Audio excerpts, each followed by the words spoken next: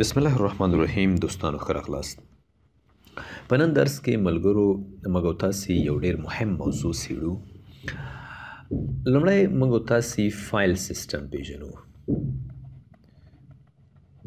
فایل سیسټم څه ته ویل کېږي؟ فایل سیسټم ګورئ، یوه خبره ستاسو ته یاده کومه، هغه دا چې که تاسو دا ویډیو اوس ګورئ، که فرضاً تاسو د وټساپ یا زموږ د یوټیوب د ګروپ زده کوونکي یاستئ، د وټساپ زده کوونکي موږ سره، یا زموږ ویډیو مو د چا نه پیدا کړي دي، د نورو ملګرو نه تاسو یې اورئ، یا زموږ د حضوري درسونو زده کوونکي یاستئ، تاسو لومړی باید د کمپیوټر فنډامنټلز ویډیوګانې وګورئ.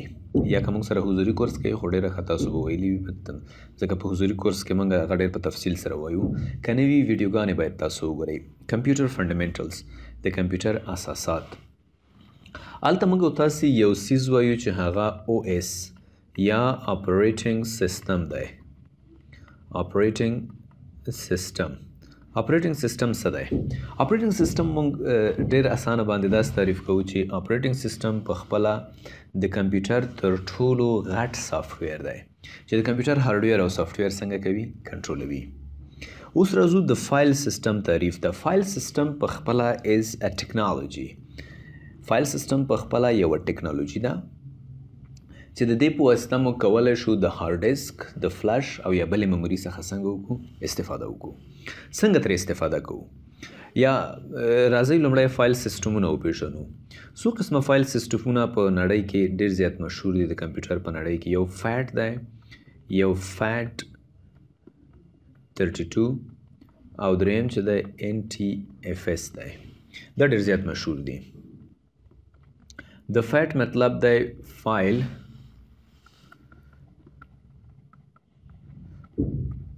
allocation table او فیټ 32 چې دی همدا مطلب دی، خو صرف 32 نمبر ورسره اضافه ده. یعنی دی دا نسبت د دویم فیټ 32 چې دی نسبت فیټ ته ماډرن دی، ښه و.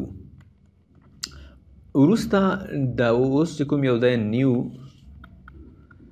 ټیکنالوجي فایل سیسټم دی. نیو ټیکنالوجي فایل سیسټم ډېر زیات بهترین سیسټم دی. یعنی اوس وخت چې کله تاسو کمپیوټر کې وینډوز انسټالوئ، موږ تاسو ته وایي دا وینډوز یا دا ډرایو تاسو فارمیټ کوئ.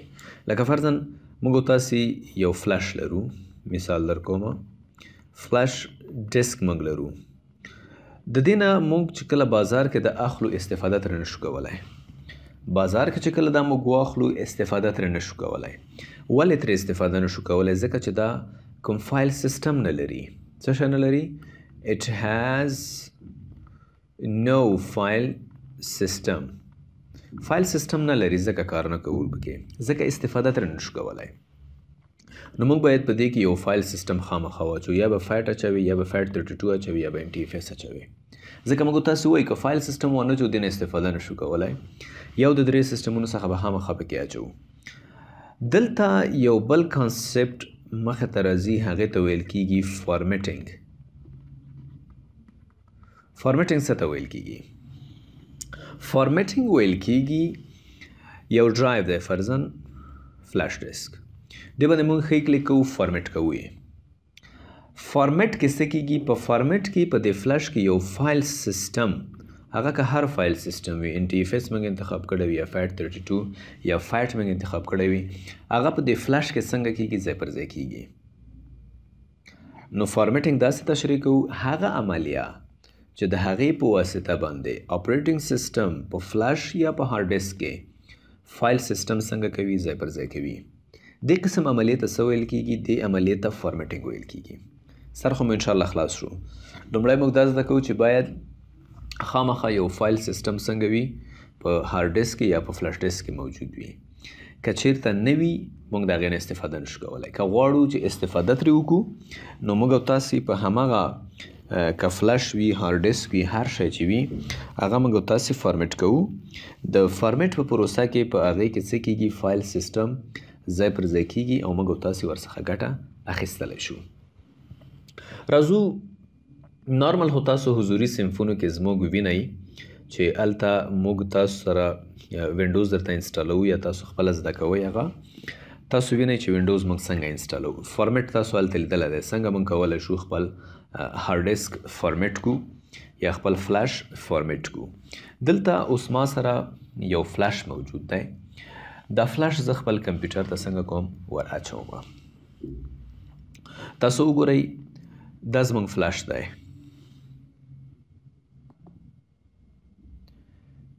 دا زموږ څه شی دی؟ فلاش دی، یو اس بي ډرایو. دا زما د کمپیوټر نور ډرایوونه دي، سی ډرایو، ډي ډرایو، ای ډرایو. دا زما یعنې داخلي هارډ ډیسک دی. کله چې زه په دې هارډ ډیسک ښی کلیک وکړم دلته راشم پراپرټیز ته تاسو ګورئ فایل سیسټم یې دلته لیکلی دی NTFS یا نیو ټیکنالوجي فایل سیسټم. مطلب دا چې کله ما فارمیټ کړی دی نو په NTFS باندې مې فارمیټ کړی دی او NTFS فایل سیسټم په دې کې څنګه شوی دی ایښودل شوی دی. په همدې قسم که زه فلاش ته راشم په دې ښی کلیک وکړم پراپرټیز دلته فایل سیسټم څه شی دی FAT32 دی.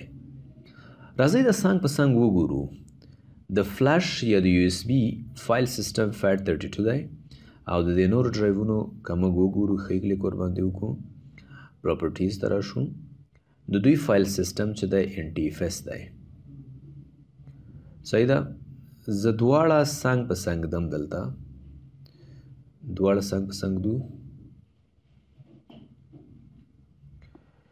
قلم را اخلم.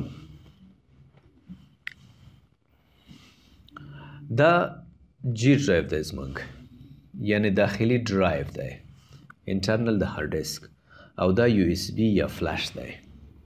تاسو وګورئ په فلاش کې په کمپیوټر داخلي ډرایو چې دی فایل سیسټم NTFS دی او د فلاش چې دی FAT32 دی. FAT څه معنی؟ فایل الوکیشن ټیبل. یعنی NTFS چې دی نسبت فلاش ته څنګه دی ماډرن دی. ځکه تاسو وګورئ دلته جنرل ټب موجود دی، دلته هم جنرل ټب موجود دی، دلته ټولز هارډویر، دلته هم ټولز او هارډویر، شیرینګ، ریډ بوټي، شیرینګ او همدارنګه ریډ بوسټ او همدارنګه کسټمایز دلته موجود دی. ځینې څیزونه د ملګرو چې هغې ته ستاسو فکر وي پریویس ورژن، ډیسک واټا او همدارنګه سیکیورټي دا په NTFS کې شته خو په فایل سیسټم کې په FAT32 کې نشته. په مطلب ورسېدی NTFS فایل سیسټم چې دی نسبت FAT32 ته ډېر زیات غښتلی دی او ډېر زیات اساسي دی. نو NTFS همیشه موږ تاسو څنګه کوو انتخابو. اوس څنګه زه کولی شم چې خپل فلاش ته هم NTFS فایل سیسټم څنګه کوم ور علاوه کړم. د دې لپاره موږ تاسو کمپیوټر خلاصوو خپل د فلاش باندې ښی کلیک کوو او بیا راځو فارمیټ ته. په فارمیټ کې دلته موږ یو برخه لرو فایل سیسټم. فایل سیسټم کې ورته موږ NTFS انتخابو او بیا ورته سټارټ باندې کلیک کوو. اوس به دا څنګه شي فارمیټ بشي. زما د فلاش به اوس څنګه شي فارمیټ بشي. هر څه چې دی په داخل کې وي هغه به ختم شي او په دې کې به NTFS فایل سیسټم څنګه شي ځای پر ځای شي. زه اوکې باندې کلیک کوم. زما د فلاش اوس څنګه کېږي فارمیټ کېږي. فارمیټ څخه وروسته موږ تاسو ګورو چې په دې کې کوم فایل سیسټم ځای په ځای شوی دی. نو دا اوکې کوو، کلوز، فلاش ته راځو ښی کلیک ورباندې کوو او بیا پراپرټیز ته راځو ښی کلیک پراپرټیز. وګورئ په دې کې هم NTFS راغی او دلته وګورئ تاسو سیکیورټي هم په دې کې اضافه شوه، ډیسک واټا په کې هم څنګه شوله اضافه شوله. نو په دې ډول باندې موږ تاسو کولی شو چې یو ډرایو فارمیټ کو. فارمیټ کې چې څه په هغه ډرایو کې وي هغه ټول ختمیږي او یو فایل سیسټم د اپریټنګ سیسټم لخوا د هغې کې څنګه کېږي ځای په ځای کېږي چې موږ کولی شو د هغې فایل د فلاش څخه څنګه وکړو استفاده وکړو. نن درس کې زموږ ستاسو همدا موضوعات باسو. راتلونکي درس کې به موږ تاسو په ډیسک منیجمنټ باندې غږیږو. دا ډېر بهترین بحثونه دي ملګرو. دې ته ښه په دقت سره وګورئ او زموږ اپډیټ ویډیوګانې تعقیب کړئ. انشاءالله چې امید لرو تاسو به دې څخه ډېر څه زده کړئ.